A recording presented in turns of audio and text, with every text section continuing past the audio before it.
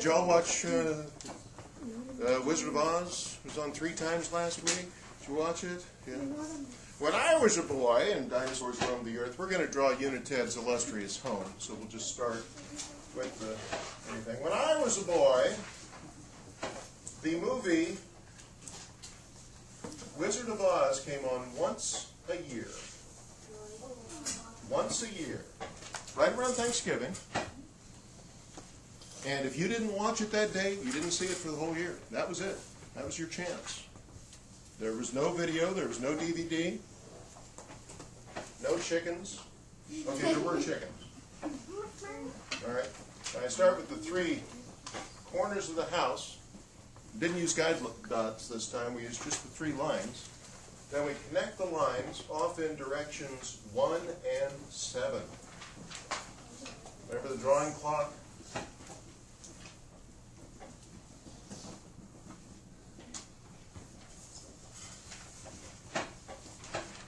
Right. So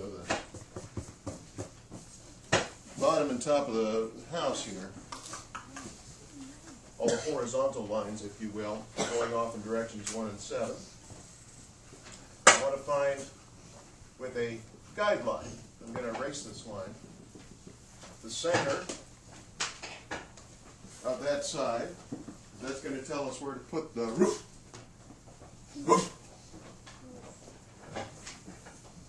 That's where the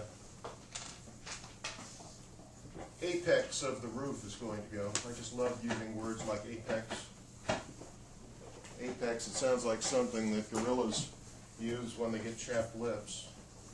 Ah! That's a killer. Okay. There we are. Okay. So that's how we get the nice even sides and everything. What we're learning in this lesson, we've drawn houses before, we're really going to emphasize the door and the door sill and how to make them more realistic looking by drawing the edges created therein. All of the different planes of the house.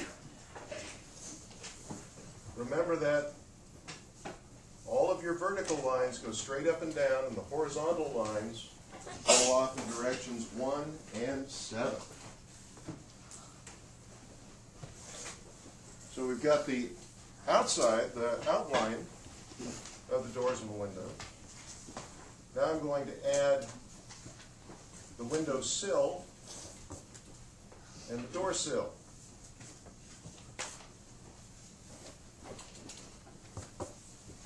Unless it's the back door, then it's the dorsal. Forget it. Okay.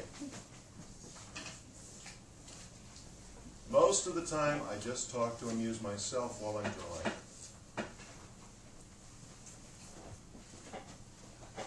Now, it uses the parallel lines for the roof. You could actually leave it like that. I've seen roofs that look like that. But it is impressive to come in here and add all those delightful shingles. I had the shingles about 20 years ago. Let me tell you, it is no fun.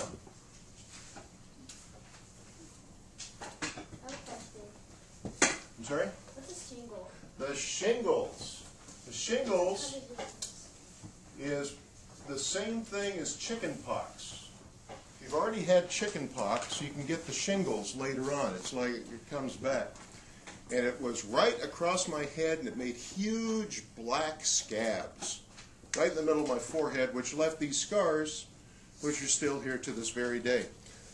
You know how sometimes you think, gee, if I were in a wheelchair, if I lost my sight, I'd be really brave, and I'd fight through it, and I'd overcome my handicaps.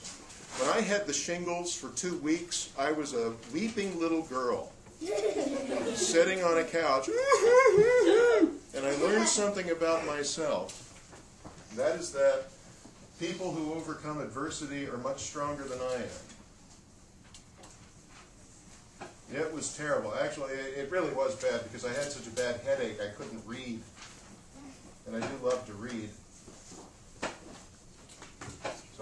watch the People's Court for 2 weeks. And we measured it scientifically. I was 28% stupider after those 2 weeks than I had been prior.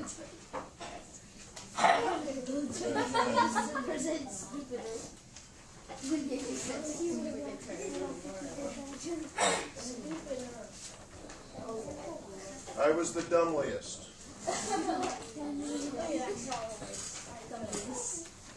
So let that be a lesson to you, children. Don't get the shingles. Well, you can't actually stop it. That's the sad part. How are we going to stop getting the shingles, And once you've drawn the delightful house, you can do all kinds of things. You can shade it, of course. Shade, shade, shade. We love to shade, shade, shade, shade. Yes, we love to shade, shade, shade, shade. Drink lemonade, shade, shade, shade. I'll never get paid. Shade, shade, shade. Kill bugs with rage, shade, shade. Drink Minute Maid. Shade, shade, shade, shade. There we go. All right, monkeys and gerbils, I am wondering if anybody brought homework, which this time was, in fact, you did. It's the exciting spaceship traffic jam. That's the word I was trying to think of. So let me see your spaceship traffic jam. You did the motivator. Good. Let me see.